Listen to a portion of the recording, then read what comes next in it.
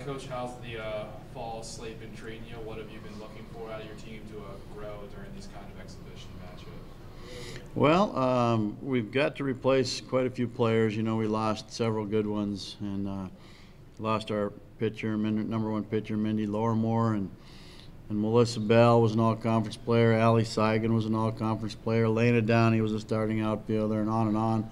So we've been looking to kind of see what we've got in our new players and throw them into the fire right away.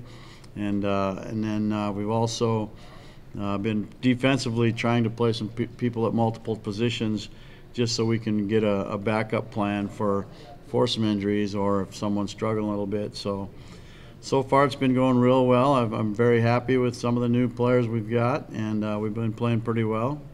And we've got this weekend left, and then the fall games will be over, but we do have 2 weeks of practice left. But so far I'm encouraged by what I see. Are you able to get like a super clear picture of what your team will look like in the spring based off of right here? I mean, how much does it really help with all the new people coming in? Yes, you can get a very good picture of what the spring is going to be like.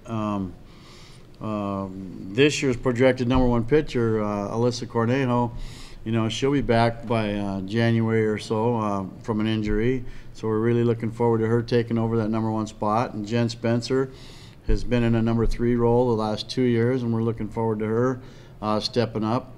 And then we've got some key positions, you know, up the middle, shortstop and second base are very key. And we've got Rachel Burdette back at second and Jordan Grant here back in center field. And Sarah was our starting catcher, so we're going to be pretty good up the middle. Shortstop is a question, and right now, looking at what we've done in the fall, it looks like I've got 3 players that can handle that position very well. So a lot of good newcomers. A good weekend coming up too, because you get UND this weekend. Yeah, we're going over to Grand Forks on Saturday. We're going to play Moorhead the first game at 1:15, and then we'll play UND about 3:30, and that's always been a good test to go over there and play them. We've had really good success over there the last couple years, and I don't think we've lost a game over there in the last couple falls. And it's really good to play teams that you don't play during the year and you don't know a lot about their players, and it's fun and it's good for the kids, and it kind of helps you develop some chemistry going into the winter. For you two players, I mean, how fun is it to have the fall ball schedule just to improve your game and just be able to get some actual games in, so like your off season doesn't seem, I guess, quite as long, right? I don't know. I always enjoy the fall season. I think it's a good time for us to get to know each other because, like Coach said, we have a lot of new players this year. So we're still kind of getting to know each other, but being able to play games and stuff like that, it's a fun way to kind of test ourselves and see where we're at. But I enjoy it. I like it a lot. So. How about you, Jordan? How do you feel? The fall ball games are fun. It's a good way to get some team chemistry together.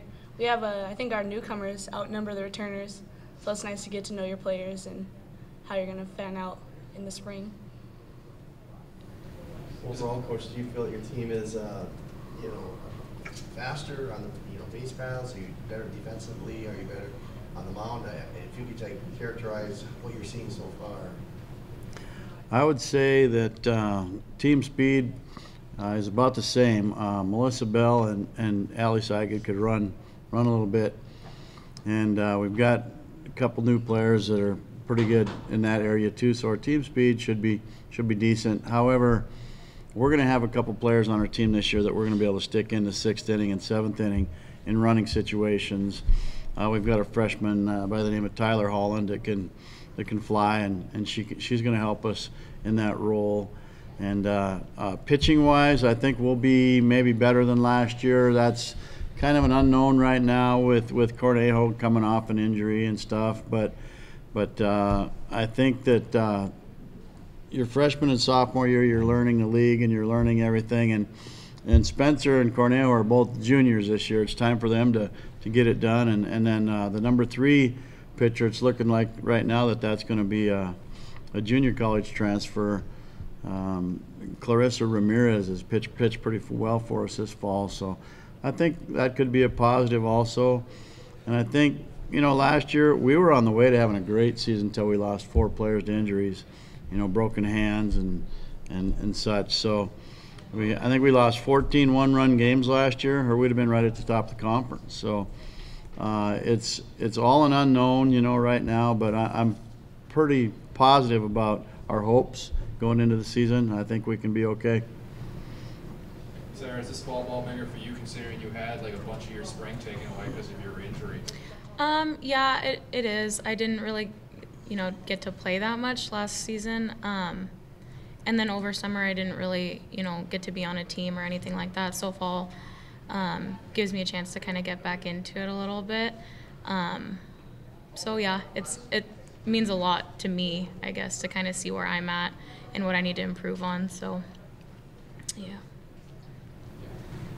Jordan, you talk about all the newcomers coming in. What kind of role do you have to take then, being one of the returners, kind of leading them?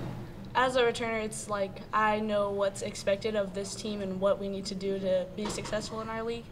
So it's hard to be a leader without being mean, because I expect so much of them already, knowing that they're new, but we just want them to get on this level and be able to perform in conference and be ready for what we're going to face in the spring. Sarah, what about you? Same question. Yeah, you always want to hold yourself to a certain standard, and as a team, you want to keep that, high standard that you have. And with the new girls, sometimes it can be a challenge, especially because there's so many of them.